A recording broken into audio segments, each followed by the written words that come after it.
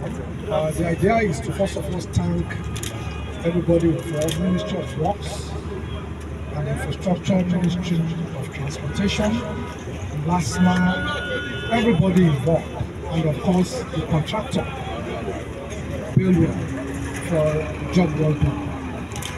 You know, everybody says that maintenance is a challenge for us as a people. So we are saying in Lagos it's not. So this is an attempt to maintain this infrastructure and put it in good shape. So the expansion joints, which are necessary, accessory for bridges, is now repaired. As you can see, it's in good shape.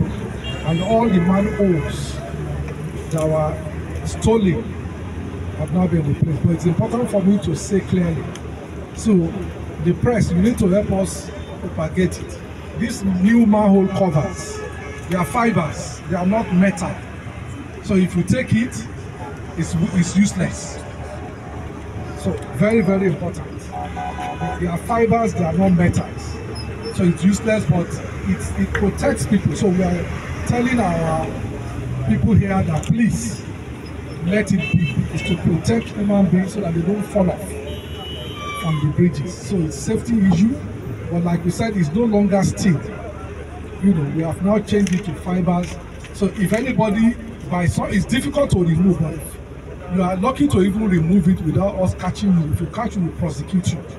But if you are lucky, it's useless. You can't do anything with it. It's not glass, it's just fiber.